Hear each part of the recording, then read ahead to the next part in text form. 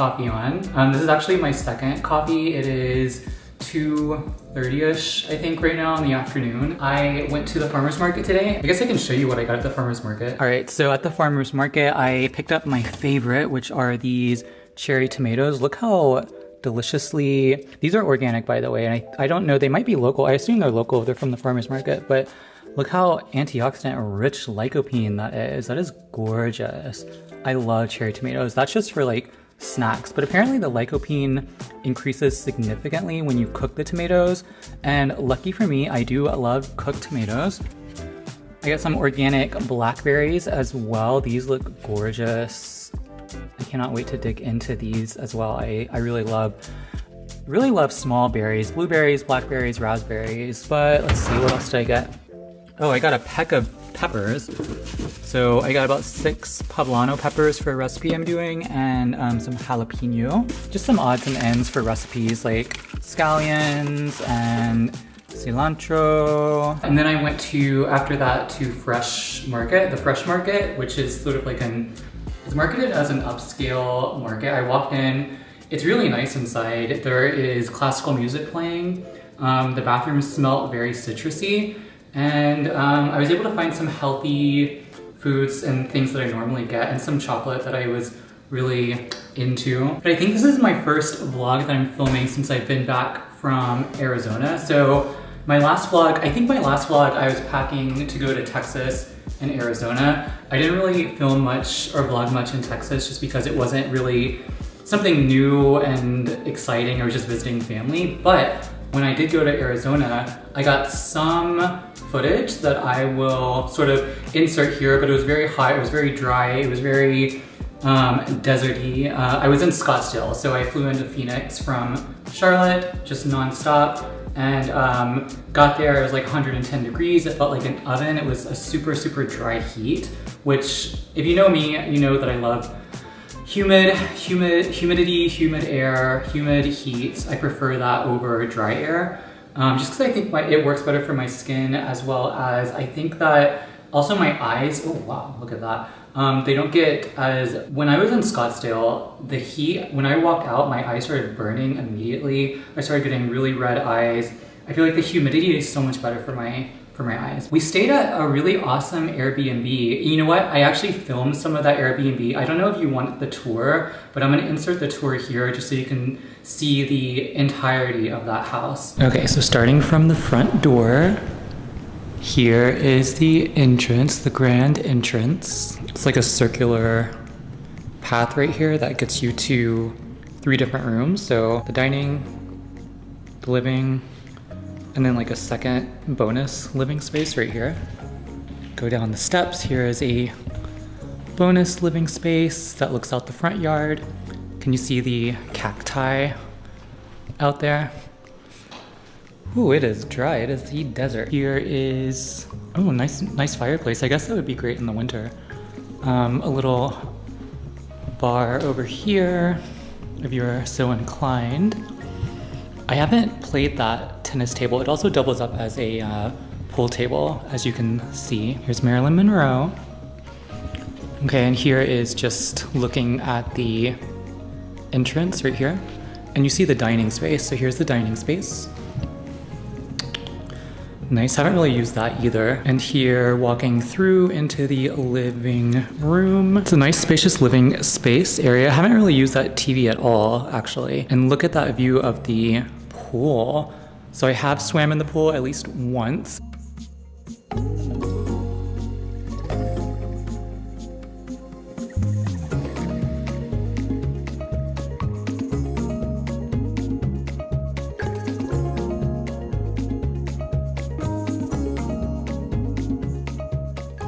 Nice spacious kitchen. There's an island in the middle. Here is the breakfast nook. Big refrigerator, an oven, and a microwave on top. And I like this pantry right here because it has this little design right there. It says pantry. I think that's cute. Let's go to these 3 back bedrooms here by the living rooms. Here's a bedroom that has a bath. There's just like a linen closet. Okay. Here is another bedroom. These are the smaller bedrooms, not the the main primary bathroom, like a Jack and Jill, goes into this, ooh, nice and dark bedroom. I think this, where does this door go to? Oh, I love the darkness too.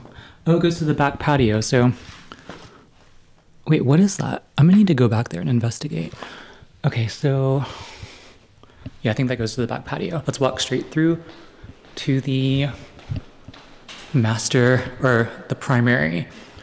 Here's a, if I can find the light switch. Okay, here is half bath, powder room, I guess is what they call it. And then that goes to the garage. There is washer and dryer right here. I'm not sure what that door goes to. I think there's something else, but it has a keypad on it, so I can't get into it. Oh, is that a scanner or a printer? Interesting. I haven't really investigated this room that much. And here is the skylight. So I am not a fan of skylights at all, but they appear to be predominant in the Southwest. Okay, and here is the primary bedroom. This is the bedroom that I'm staying in. So it's a little messy because I have just like all my items on the floor, but it's a good space, good spacious primary bedroom. This is a king bed. I have my computer there. It's nice. Again, haven't used that TV. And look at all this light right here. This is just from the skylight in the bathroom. Again, I do not care for skylights. I do not want them in a bathroom. I do not want them in a bedroom. And here's sort of like a Santa Fe style shower, bathtub, which I haven't used. Water closet in there. Lots and lots of light. And here is a walk-in closet. So goes back there, and then it also goes back here. I've actually been hanging out in here because there's no windows and it's away from the skylights and the UV. All right, and I think that's the tour. So, oh, so this door right here goes to the pool.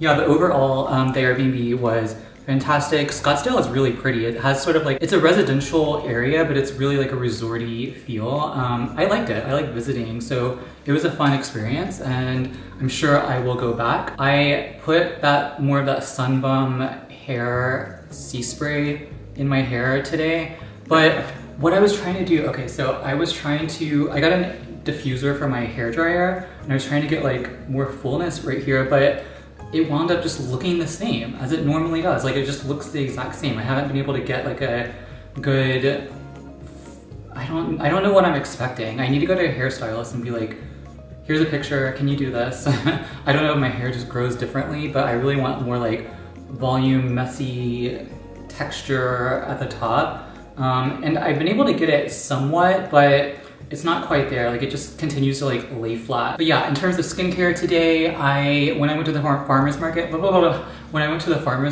I layered 2 sunscreens. So I did something that is quite controversial in the skincare realm, at least here on YouTube, in the fact that I sort of, to a certain extent, mixed 2 different sunscreens. Both SPF 30, both purely mineral. I did the CeraVe SPF 30 facial sunscreen, hydrating sunscreen, non-tinted. And then I did the MD Solar Sciences SPF 30 tinted. And I did that because the MD Solar Sciences, which I've reviewed here on the channel before, is very dark for my skin tone, and it's not personally something that I can use alone by itself. I have to really mix it with something lighter. And I personally, like, it doesn't really mess up how it sets up on my skin, at least that I can see. But whether or not it's impacting the SPF, I don't know. I would just assume that because they're both mineral sunscreens, that if I'm mixing the 2, and they're both SPF 30, like it would still give me protection, right? Yeah, I did that, and I can show you exactly what I did. Okay, so I mixed these 2. I actually don't really have that much in here. I was like really trying to get every last drop out of this CeraVe, but my sister gave this to me, and on its own, the CeraVe Hydrating SPF 30 sunscreen is very, very white. It's very casty. Even on me, someone who has fairly pale skin, I would say, but this is a non-tinted hydrating purely mineral sunscreen with titanium dioxide 6%, zinc oxide 5%. So great broad spectrum mineral sunscreen, but again, on its own, it's too white. And then I have a ton of these MD Solar Sciences tinted SPF 30 sunscreens. Can you see? Is the lighting good? Yeah, here we go. Yeah, and on its own, this is too dark. So it's sort of like the Goldilocks complex. So what I basically did is I still look quite pale in this lighting, but I think it works for the rest of my body, right? Yeah, I think that works. But anyway, what I did is I tend to measure out 1/4 teaspoon for my face. And so what I did is I did 1/8 teaspoon roughly of the CeraVe, and then 1/8 teaspoon roughly of the MD Solar Sciences. And I put it on my palm and I just dotted away on my face and then rubbed it in. And that's sort of how I mixed it. I didn't really like mix it together with my fingers, but I did mix it in the sense that I applied it on my face. And there's even people here on YouTube that, even though they say not to mix sunscreens, they recommend doing one layer and then going on another layer with another sunscreen. So I just assume that mixing it at the same time really wouldn't have any sort of significant impact. And I don't have any redness or erythema after being in the sun for at least short periods of time. I still wore a wide brim hat at the farmer's market. No noticeable difference in my skin after wearing the 2 sunscreens. And each sunscreen has different concentrations of the zinc, like different ratios of concentrations of the titanium dioxide and zinc oxide. I don't know if you can see. That doesn't really matter. All I'm looking at really is the SPF of 30. Both SPF 30, both mineral, and then you have the iron oxides from this providing blue light and visible light protection, which also comes from the sun in addition to just indoor lighting and your computer screens and things like that. So I know it's controversial to mix sunscreens, but this is what I do, and I've recommended it in the past. I don't know if I necessarily recommend mixing sunscreens, but I don't see it as an issue, if that makes sense. And it works for me. I'm going to continue doing it because I prefer it. Alrighty, I am making my lunch. So I have my sort of vegetable plate going on here, but with some sharp cheddar cheese, cherry tomatoes, organic cherry tomatoes, organic broccoli, green broccoli, and some hummus. This is store-bought hummus. I've made it in the past. You've seen in my past vlogs. This is store-bought hummus from Whole Foods, just your plain run-of-the-mill hummus. I'm going to make a almond butter sandwich with this keto bread that I'm trying out. Well, I have been trying out. It's okay. I mean, it looks like white bread, basically. If you can see it, it's not really focusing, but focus. It's made with white bread. I can just show you. I have it in the freezer, so it's in the oven right now, just heating up and thawing out. But it's 8 grams of fiber, 11 grams of carbohydrates, so 3 grams per slice of net carbs. And it's okay. It doesn't obviously taste exactly like regular bread, and I'm not really used to eating sandwich bread anyway because I don't eat bread or grains typically. I try to stay away from that because of the blood sugar and insulin fluctuations that occur. Not that I necessarily have to stay away from it, but I am very preventative about things like that. And also just carbs in general, especially refined white carbs, tend to not be very health promoting. But this isn't gluten-free. It's still made with wheat starch, I think, and some wheat protein to add to help to reduce that glycemic load. But yeah, I'm gonna make an almond butter sandwich with that, and drinking my Zevia, strawberry flavored Zevia, I should say. I pronounce it Zevia. Some people say Zevia for some reason, but Zevia, like stevia. And that's that. I don't really have dessert or like fruit or anything. Actually, you know what? I did just go to, let me turn on some of the lights. I did just go to the Fresh Market. Have you heard of that grocery store? It's in North Carolina, but This is the keto dark chocolate with salted almonds. And I think it's from Brooklyn, actually Brooklyn born. There's the Brooklyn Bridge right there. And I've had this brand before. I like it quite a bit. It is sweetened with, let's see, what is it sweetened with? Monk fruit extract, as well as, I think that's it. It has some tapioca fiber. But yeah, looking forward to munching on that after lunch. Here's a better shot of the white keto bread, by the way. So it looks like real bread, right? Hey, here we go. This is the keto chocolate. Let's see if it will focus. I already showed it to you anyway. I don't know what's going on with my camera recently. It's just not focusing. Look at this. Isn't that cool? So this is the dark chocolate salted almond. All right, let's go ahead and try that, shall we? Ah, woohoo! You know what? It's not overly sweet, which I like. It's quite good, actually. And definitely is dark chocolate. So there's no sugar. It's only sweetened with monk fruit extract, and it's kind of down on the list. So it's not super sweet at all. Oh my gosh, this whole bar.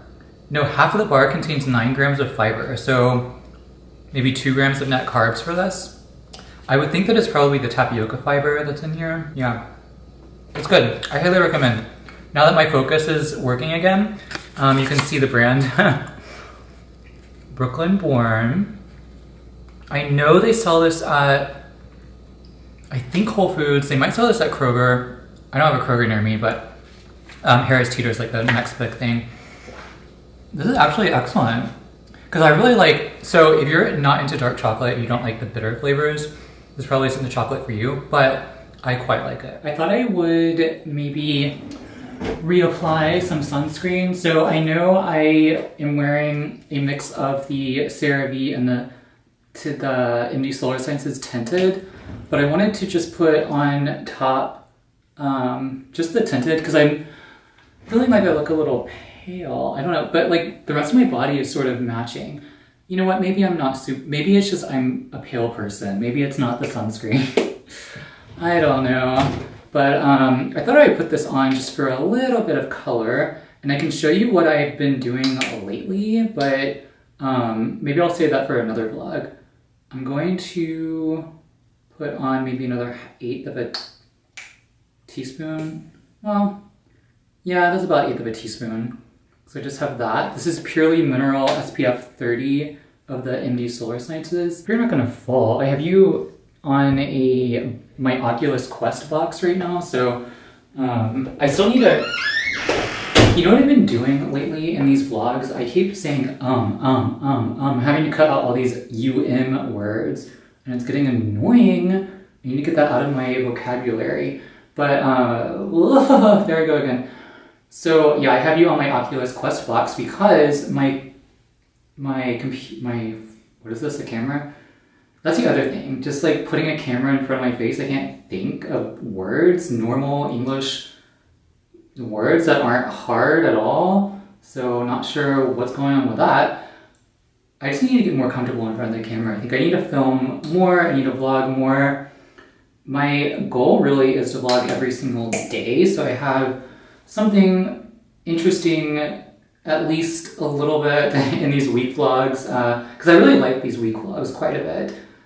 But what was I saying about my camera? So yeah, I think I mentioned this before, that my tripod, when I was in New York, broke off. The little peg piece broke off in the hole, the tripod hole of my camera, so I haven't been able to get that fixed because then I would be out of a camera for like a week probably. And so I've just been putting my camera on top of cardboard boxes, which apparently isn't unheard of. I've heard other prominent YouTubers doing that as well.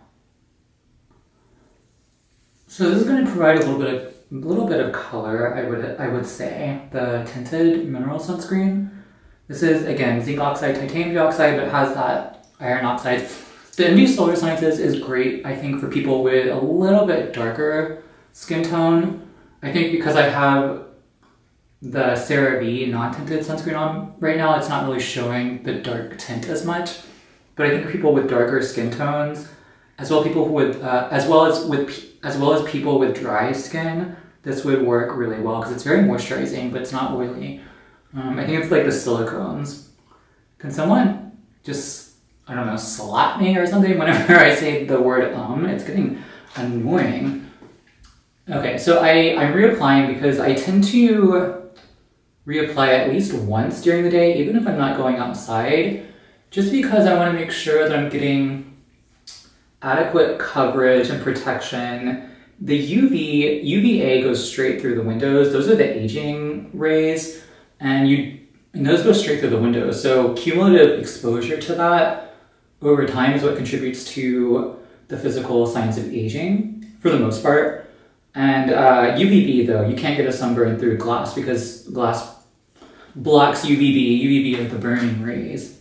But yeah, I tried to reapply at least once. And I want to go for a walk later, too. I want to get some more movement exercise. I can't tell you, this week, I wasn't super, busy, but I didn't get a lot of exercise. I didn't go for a walk. I did a little bit of stretching here and there. I did a little bit of some yoga moves, which I've been trying to get back into. But other than that, I can't, for some reason.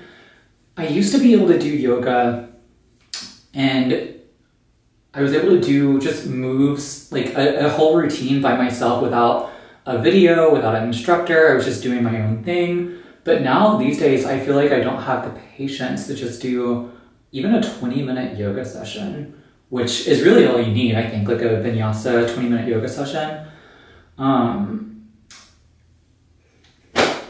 There I go again, just saying the word all the time. I know some YouTubers just cut out every in their videos, and I try to do that. I think it's just natural whenever you're talking to a camera. I don't know. But I have reapplied, and I think it looks fine, I guess. My lips are a little dry, though, despite being really humid. It is 89 degrees here. It might be 90 degrees, but because of the humidity here in Charlotte, North Carolina, the real feel is 10 degrees warmer. So it's supposed to feel like 100 degrees here.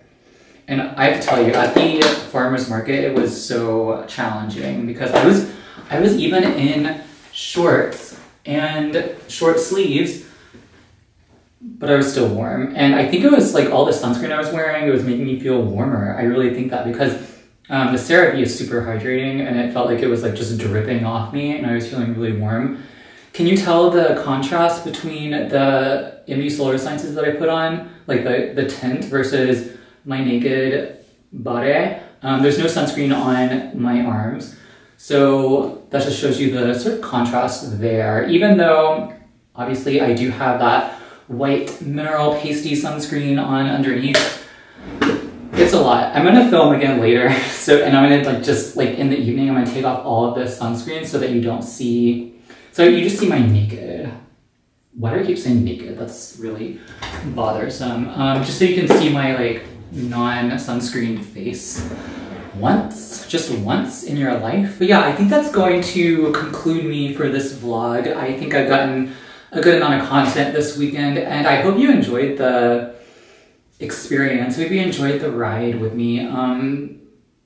Yeah, I'm gonna go ahead and try and find a hypnosis session to help me forget the word because I just said it just now. But I'm gonna go. I will see you in the next vlog. If you like this video, please hit the like button down below. Hit that subscribe button. I think it's down there.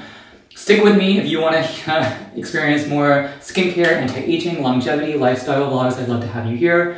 And in the meantime, if you have a good rest of your day, I will see you in the next vlog. Bye. Bye.